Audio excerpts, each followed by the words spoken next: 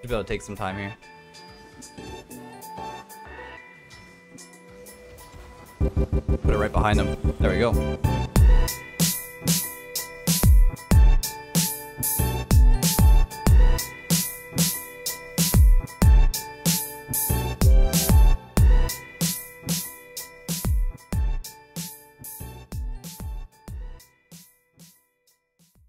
Hey guys, so I'm just gonna do a quick series of 1v1 games. I haven't really warmed up yet.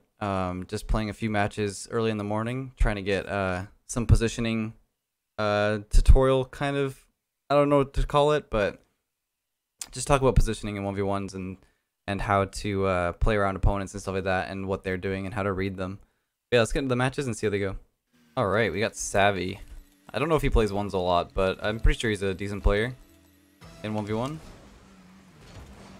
We'll have to see how he plays. So far, I'm just gonna see what he does here. Hit that to the side. Oh, just off the post. It happens sometimes. I might have to save it. Almost. Let's keep the pressure. You want to make sure you always take those good shots when you have the chance. There we go. He tried to do an aggressive turn, which should give us maybe a chance to shoot. A little bit too early of a shot. Probably could have taken more time there. Oh, interesting. It's like sliding around. Make sure I hit that off the side so I can follow it off this bounce. Oh no. I messed up. Yeah, you definitely don't want to do that. I was gonna miss there too. Yeah, he's got a lot of points just for me taking shots and him getting really easy saves. If I just took more time on my shot, he was probably gonna panic or something. And then I ended up turning off the line because I thought he would turn, but then he ended up driving away. That's okay that he took an early shot. I can go away for the boost. I don't want to jump for this because he'll just turn on it like that. Could be okay.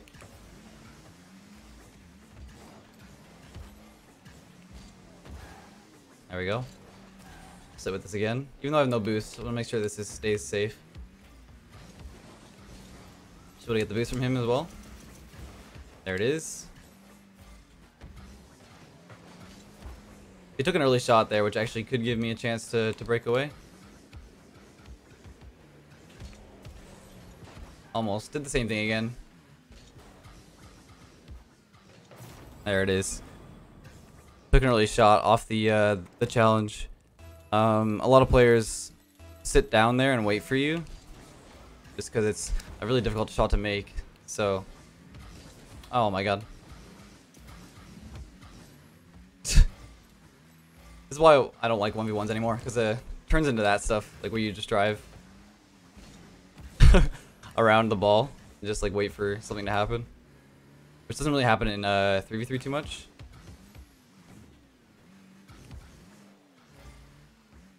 He's probably gonna back off here. There you go. Yeah, so he doesn't really challenge, and then I have possession afterwards. So I noticed that a lot. So just like use that to my advantage.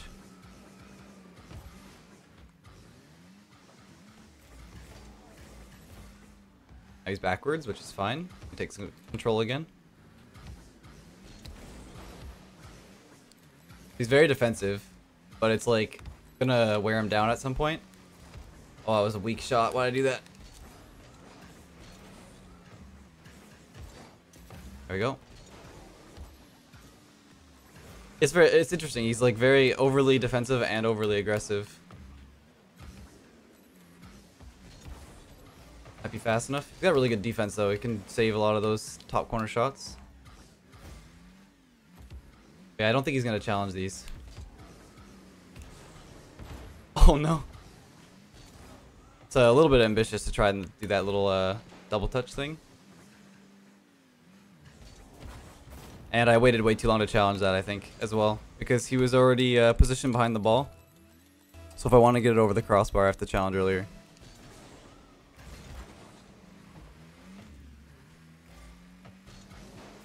Pop it over him. Hopefully I can control this and take a shot.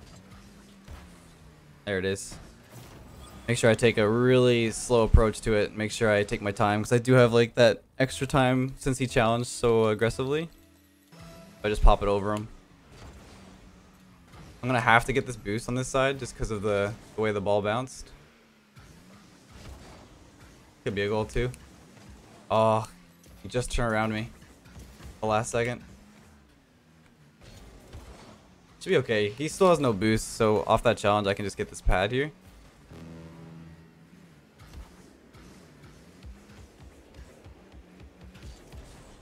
Surprised he didn't turn on that.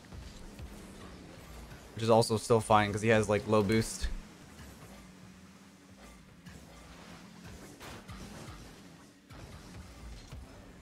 Be fine still. We'll probably go for the boost, which is fine. Probably take some pads here while he tries to take a shot. An early one at that. He probably doesn't know I have a lot of boost here. Oh dang, he did get it over me though.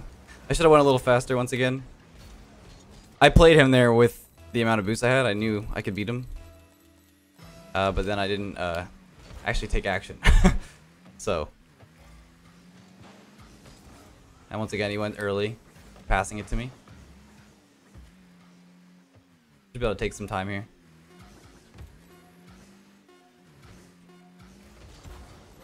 Put it right behind him. There we go.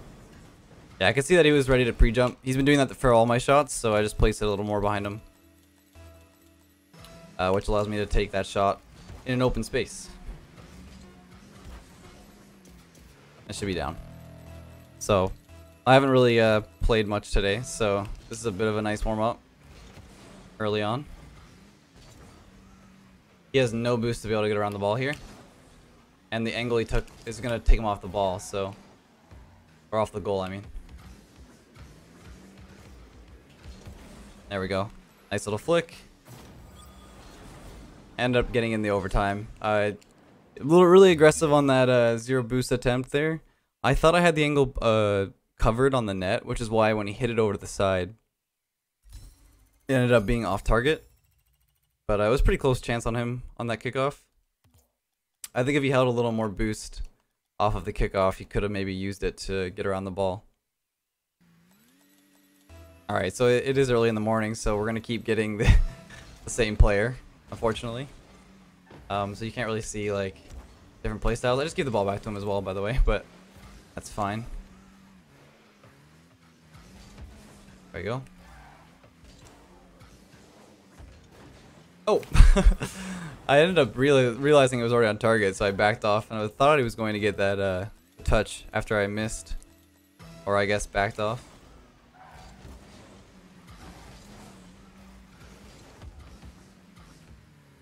I think my flip reset. It's probably going to be a goal too.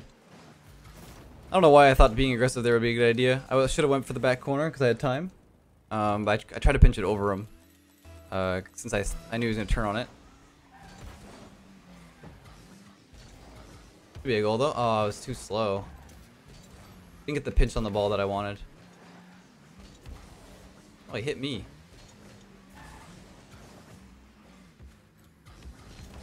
There we go.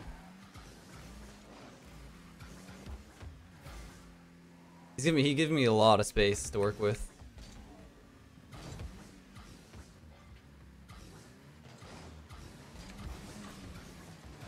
There we go.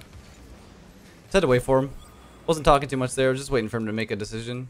There's not much you have to really do here until he backflips, because he is behind the ball that entire time. So he has to do something to change the position of him on the ball and the car. Make sure I get a decent 50-50, and then I'm gonna sacrifice my positioning a bit here and get some boost. I hit the ball a little bit too hard, so I should be able to boom that off. That might go right in. Oh! Off the side. No, keep doing that. You're savvy. Gotta stay with this. That was really close. A little bit too aggressive on one of the shots that I made there. His shadowing is very copy-paste, I would say. Like, he does the same kind of shadowing every time, and I can take advantage of that more. I just don't, I haven't seemed to find the opening. His pre-jumps are very, very good though. Like, he knows where the shot's coming from. There we go. So yeah, same thing. He just shadows back post. Waits for me to make a shot. But that's why I'm taking a little more time with my hits. Trying to change out the positioning. I knew he was going to take an early shot. That's why I didn't go for the boost. I still didn't make it though. I think I baited it in too long there. I should have boosted back faster. Should I get this boost? And there it is. He almost went for the corner, just like I did. And then I was able to get a flick around him.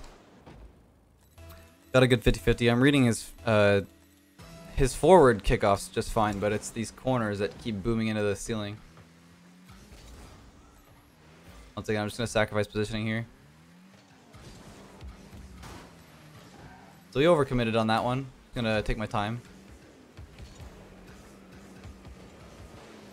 And there it is. Just got enough of a lift that it would go over his head too. Get it on the crossbar down.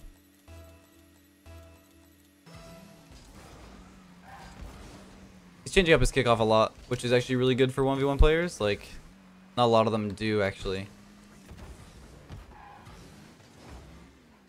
Does back off a lot and give me a lot of space, which I'm not used to.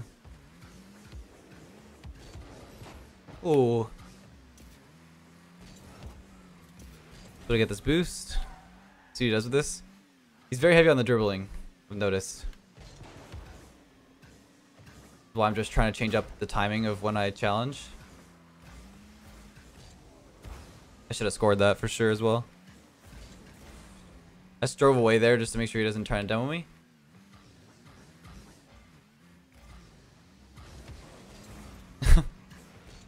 Trying to demo him here? Oh, he actually landed on me. Very early turns. I think he's trying to get... He's a little bit desperate here, maybe?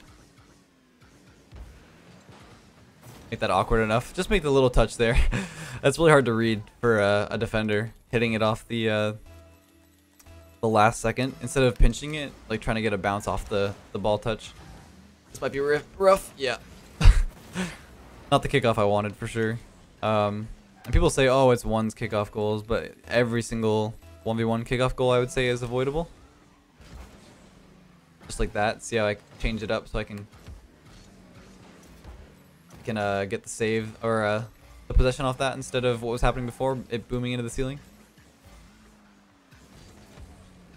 So the way he tried to chip that and fake it, he hit it a little bit too wide the one time. And so I knew he couldn't make a chip the other way, so there was no faking.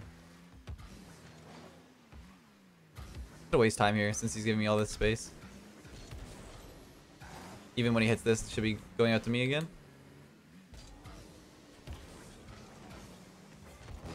There we go.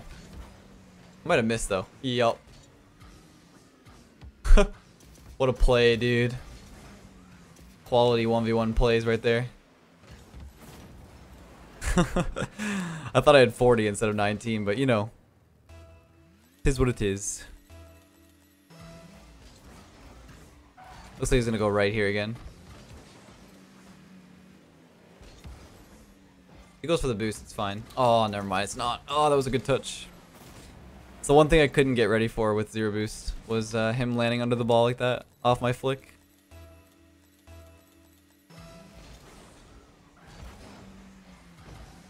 Be fine. See what he does here. It's gonna be a nuisance to sit right on the ball.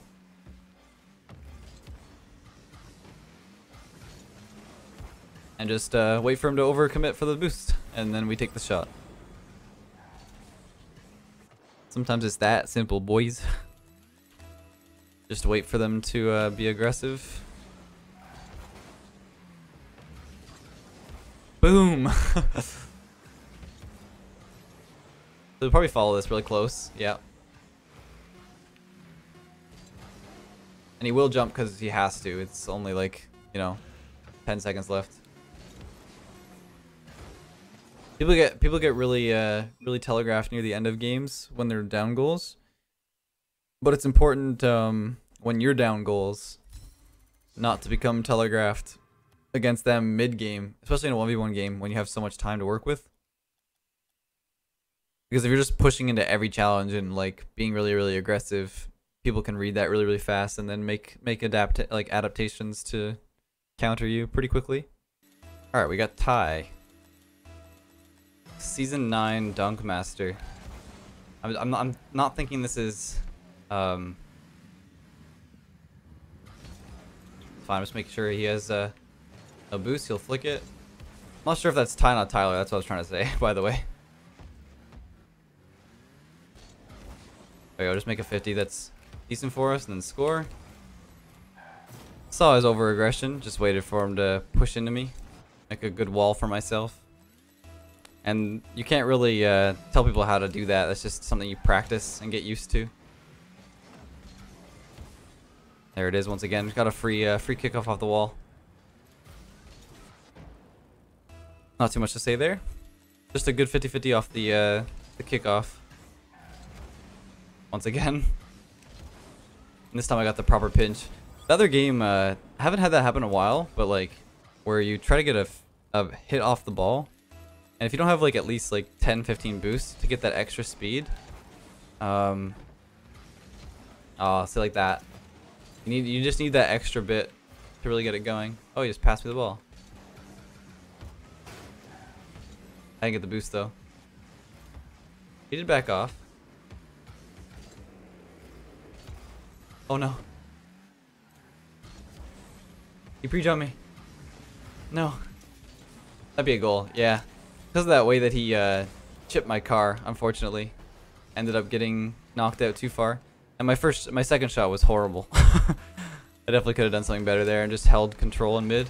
Because I had all the space in the world. I think I'm gonna touch that back to me now. He has no boost. Oh, he jumped. I'll take my time here. Cause he there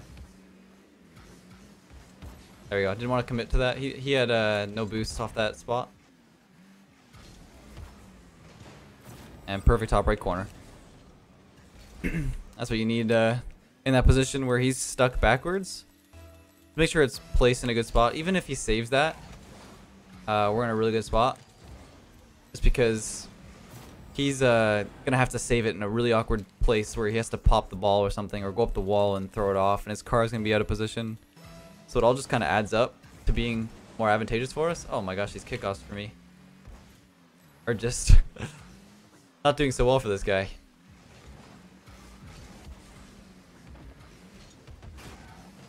Just stay aggressive on this.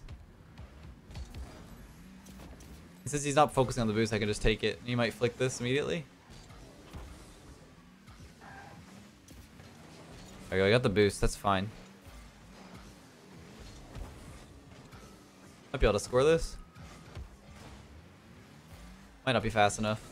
You can probably get that, but he did make it really awkward for himself because he didn't save it in a way that his car can be repositioned off of the save. He probably could have caught that a little better and then brought it out of the net in his corner instead of side flipping, just because it's so I don't know what the word is. It's so natural for people to want to side flip those or like flip to the side. But in doing so, you're putting yourself out of position for about 2 seconds. And that ends up making me able to like reposition on the ball and beat him in positioning for another shot. Alright, for the final match, we got KP, which I don't think I've ever played before. So it should be interesting. See what kind of kickoffs he does and stuff.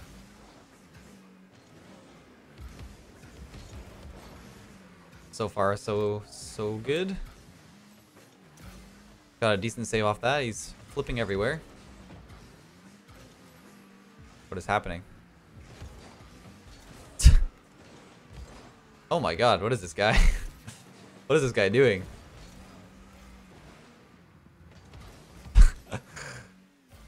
That was so wacky.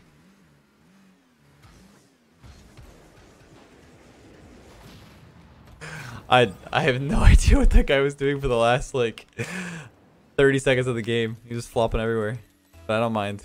That was a good air dribble into the bump. Nothing really to say there. Those are pretty much unsavable at this point. Should be able to get back for this. He might take an early shot, which is fine. That makes me be able to save it. Dude, what is this guy doing? Is this his play style? It's not very efficient. I think I missed it. Oh, it's in. Okay, cool. This guy's flipping and flopping everywhere. I've never seen this before. It's kind of funny to watch. I think he's just like memeing or something because he doesn't want to be on the recording or something. I don't know, maybe. But you're still going to be there, buddy.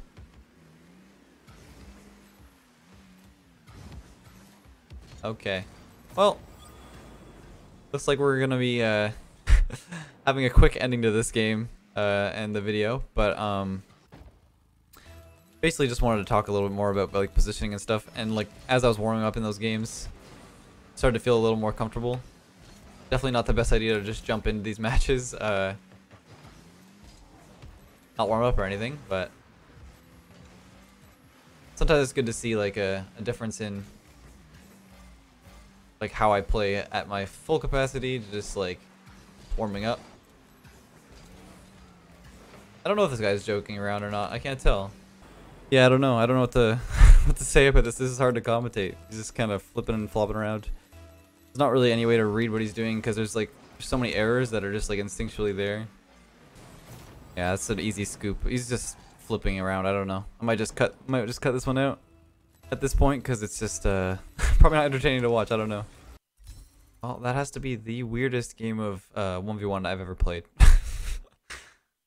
But I hope you guys enjoyed watching. I'm gonna catch you guys in another video of Jacob and I messing around in 2v2. But for the time being, hope you guys enjoyed, and I'll catch you guys later.